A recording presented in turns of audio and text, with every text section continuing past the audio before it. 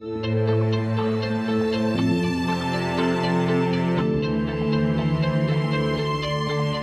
is a story of color.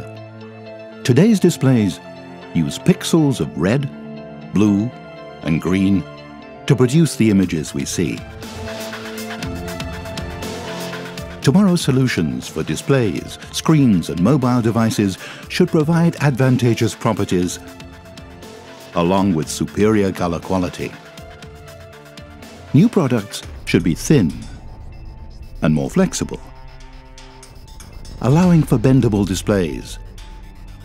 They should be bright with greater contrast and energy efficient too.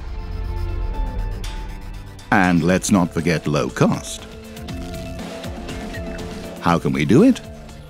CSEM's extensive work in nanotechnology provides an answer.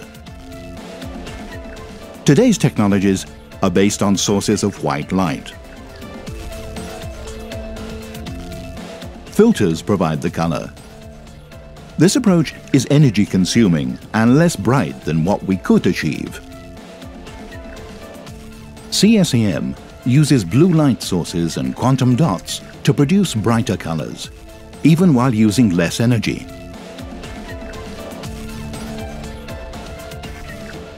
Our technology is based on mesoporous thin films that encapsulate both special dyes and luminescent quantum dots. It can be produced by the square kilometer using existing manufacturing processes and equipment. That keeps it simple and low cost. Let's enter into the nanotech world.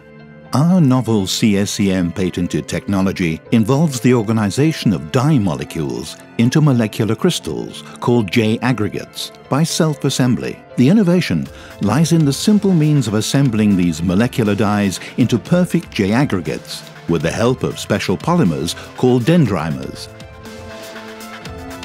Based on standard coating technologies and self-assembly processes, our proposed manufacturing solution is simple and low cost. There's no need to invest in new production facilities. The cyanide dye is aggregated onto dendrimer monolayers in the silica nanoporous film. The confinement of the J-aggregates and red or green emitting quantum dots allows for efficient energy transfer and significantly enhances emission. This leads to many advantages: thin, flexible, bright, low cost and energy efficient, and a wide range of potential uses. In IT, watches and cars, for decorative flexible lighting, or off-grid power sources and building integration. Products based on our technology will ensure that the future's bright for us all.